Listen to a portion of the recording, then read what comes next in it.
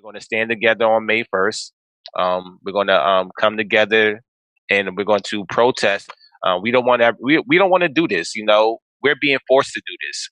We're not protected. We're not paid correctly, meaning there is no sick time leave or paid sick time or hazard pay. Welcome to The Real News. I'm Jessel Noor. There's no crisis the powerful won't exploit, and despite the enormous challenges, workers are continuing to organize and fight back, and have called for a general strike on May 1st.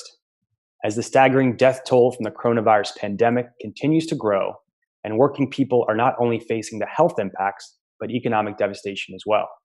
An unemployment rate unmatched since the Great Depression, with at least 1 in 7 workers now seeking jobless benefits. Half of those have been unable to secure assistance, according to a survey by the Economic Policy Institute. Millions unable to pay rent or mortgages with no assistance in sight. And governors seeking to reopen their economies against the advice of public health experts and threatening to punish workers who refuse to return to work. Well, now joining us to discuss this is a top labor reporter who was on the beat before it was cool. Sarah Jaffe is a reporting fellow at the Type Media Center and the author of Necessary Trouble, Americans and Revolt, and the forthcoming Work Won't Love You Back. Thanks so much for joining us. Thanks for having me.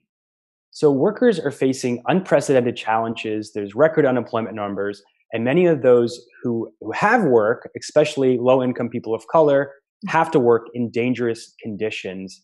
What are you hearing right now? I'm hearing from workers who are scared, who are mad, who are laid off and struggling to figure out how they're going to pay the bills, and who are going to work in terrible conditions. And some of them are actually winning some concessions from the boss. And yeah, so can you talk about what that looks like?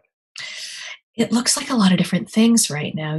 We're in this moment where a lot of the traditional organizing tactics don't work so much because, people who actually respect the lockdown, which I'm sure we'll get to that point later, are trying to stay apart from one another. So things like normal mass protests don't look the same anymore.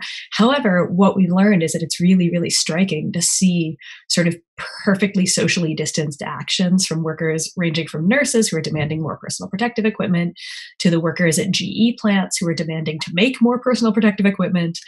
And of course, the strike still works. And those GE workers you talked about are really striking because they were demanding their workers create protective gear. Their owners, the factories create protective gear. Something Trump has the power to do. Something he's used, to help create his wall. And now he's ordered to the reopening of meat processing facilities, which have been hotbeds for the coronavirus pandemic because it's similar to other workplaces. It's impossible to socially distance. But he hasn't used that same power to, which is something that nurses have been demanding for weeks and months now, to use PPE. Can you talk more about that? Yeah, exactly. So we've seen healthcare workers calling over and over again for the government to use the Defense Production Act, which allows them to basically requisition production to create protective equipment, to create ventilators, to create other sorts of healthcare things that would actually save lives during this crisis. And they've done that a little bit by now. Like Trump has used it in limited capacity and mostly, as an article I was reading this morning said, for places that were already doing it. So we're seeing the calls coming from workers over and over again to use this. And instead, after the CEO of Tyson Foods took out, I guess, a full-page ad in the New York Times, suddenly Trump is mandating under the Defense Production Act that meat processing plants, where there have been documented outbreaks of the virus, I mean, we should really stress that. These are places that already are spreading the virus, and they're spreading it to the workers. But, there's a long history of us being quite aware that, that the conditions in meat packing plants in particular, going back to Upton Sinclair, that affects the cleanliness of the food we eat. I don't know if y'all want to be ordering, some Tyson chicken with the side of coronavirus, but I sure don't. And so that's what they're doing in that case is essentially, demanding, forcing, pressuring workers back to work. In situations like that, strikes are forbidden, although once again, you can't actually stop people from striking. You can fire them for it, but you can't really force them to go into work unless they're in prison, which is a whole other situation we could talk about for probably years in this crisis. So to see where the government's priorities are, it's essentially, keeping certain corporations profitable rather than making sure that we have the actual life-saving equipment that people, including if we wanted to keep those meat processing workers safe, those workers, the equipment that they would need. And just the level of profits that some of these, big CEOs are seeing, Oh, yeah. it's just truly astounding. I think Jeff Bezos, he's already earned something like an extra $18 billion since this crisis started. And Yeah. and so the workers we're talking about are the people that often work for these big CEOs. Yeah. And it's just striking to see how little has been done to hold these big corporations accountable. They've been given a blank check from this stimulus up to $6 trillion with few if any strings attached. Yet working people have gotten a pittance from this. Yeah. Talk about there's mounting pressure now on Democrats to actually get some concessions for working people, which are supposed to be their base. These are the people that are going to need to show up in November if Democrats are going to take back the White House and the Senate. If we're going to have an election. Well, Yeah. that's a whole other story too. Yeah, I mean, when we're talking about Jeff Bezos, right? Jeff Bezos owns Amazon, which owns Whole Foods, which are two of the companies where workers are calling for strikes on Friday. I don't know, how big those strikes are going to be because this organizing is all really new and mostly, again, taking place in sort of unprecedented ways. So we're looking at organizing that's happening online, on Zoom calls, on Facebook groups, which is not, it's not brand new, but has been something that has both been used sort of dramatically in the case of like worker organizing at Walmart over the last several years, but also, sometimes with limited success.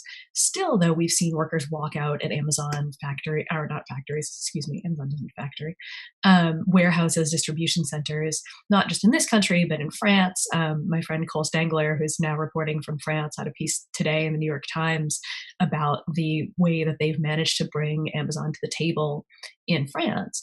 Now, of course, in France and other European countries, they have what's called sectoral bargaining, which means the companies are sort of forced by the government to deal with the workers' representatives. That we don't have here, we could have here.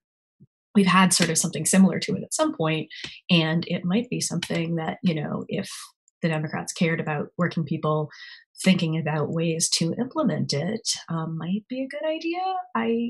Again, leave the election alone for now. But yeah, and I'm glad you brought up France because from what I read in France, Amazon has been ordered to stop shipping non-essential goods, which seems like a common sense, demand right now. But we haven't heard. I mean, so that's something that's happened in France, and I think courts were involved in that as well. Yeah. But those type of basic, those types of common sense, basic demands, you're hearing from the workers, but not really hearing from that many elected officials. And something we were talking about off camera is how the press has given far more attention to these reopen protests, which we know are backed by the dark money of the Koch donor network, and demanding to reopen the economy when public health experts are saying this is going to cause new outbreaks. And we're already seeing that in places in Tennessee where there's been outbreaks after these protests have happened. Talk about what we know about who's behind these. And, now there's governors saying if workers don't return to work, they're going to get punished as well. Yeah, I think there's a few important things to sort of unpack here. One, of course, is that our unemployment system, as you mentioned, is designed to make sure people work. So you don't get unemployment normally if you quit. You don't get unemployment normally if you're fired for cause. You get unemployment if you were laid off through no fault of your own. They've loosened that a little bit depending on the state with the coronavirus unemployment package that was passed through Congress. But it's still quite difficult to get unemployment. As you mentioned at the beginning, only about half the people who have been laid off have been able to access it. And that's before these states like, Georgia are trying to reopen, right? They're trying to, and what that means is that workers are no longer considered doing the right thing if they stay home. Suddenly they're supposed to go back to work and they can get kicked off of those unemployment benefits if they do not go to work, take the first job that is offered, all of that stuff. The other thing about these protests, right, is that sort of like the Tea Party, right? This was, during the financial crisis, the resulting recession in 2008, 2009, the first big protests that we seemed to see were coming from the right. And it was backed by the same kinds of people that we, as far as we know, are backing these protests now.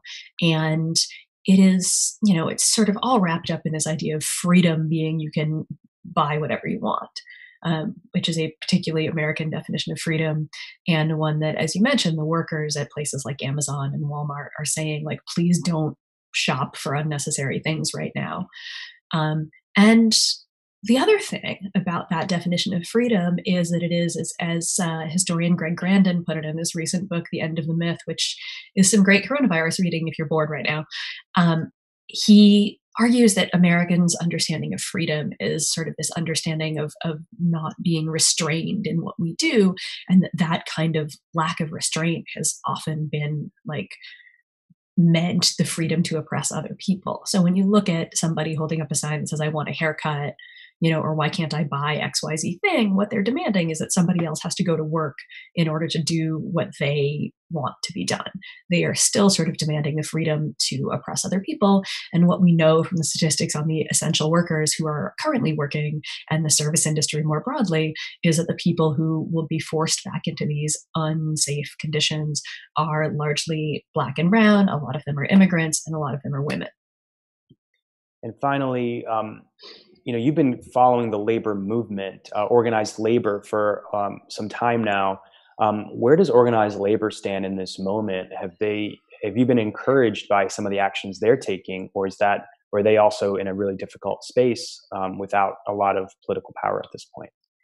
Yeah, I mean, nobody, I think, would have said that the American labor movement was in a strong place at the beginning of 2020, right? There are some bright spots, the teachers organizing that has been going on for, the last decade, that sort of first popped up in places like Chicago.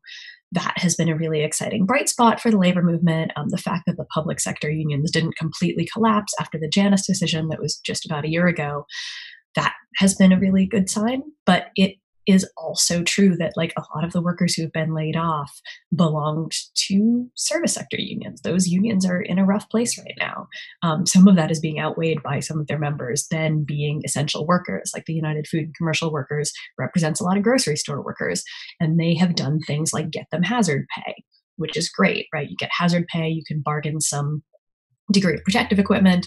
Again, if you can get your hands on it, you can bargain sort of safety precautions in the stores, limited amount of people allowed in, things like that. And then, of course, the thing that's happening now is just that, like, the calculus of going to work at a kind of lousy job used to be like, well, it kind of sucks and it doesn't pay me enough, but it's something, it's better than nothing. I can get another job later. Now, when that kind of lousy job that was maybe okay is also possibly going to get you very sick or kill you, that's a totally different set of calculations that people have to make. And, when you work at, like, say, the Smithfield plant in South Dakota that had hundreds of workers sick, and then Trump says, you got to go to work. Are you going to go to work? What's that going to look like? Are you willing to go to that job? And who's going to be willing to take those jobs if the current crop of workers will, A, hundreds of them are sick, but B, they just stop doing it. And so there's a potential moment for a lot of power for working people right now. It's also a really, really dangerous time where a lot of people are unemployed. And so the labor movement, if it is smart, should be thinking about also how you organize among the unemployed, how we think about and talk about work and the lack of it in a global pandemic, all of these things that are, we have some understanding of how to talk about, but not in this particular context. And so that's something we all could be doing with our lockdown. Well, we know the wealthy, the powerful are exploiting this crisis, and the working people have to organize as well. Sarah Jaffe, thanks so much for joining us. Reporting fellow at the Type Media Center, author of Necessary Trouble, Americans in Revolt, and the forthcoming Work Won't Love You Back. Thanks so much. Thank you. And thank you for joining us at the Real News Network.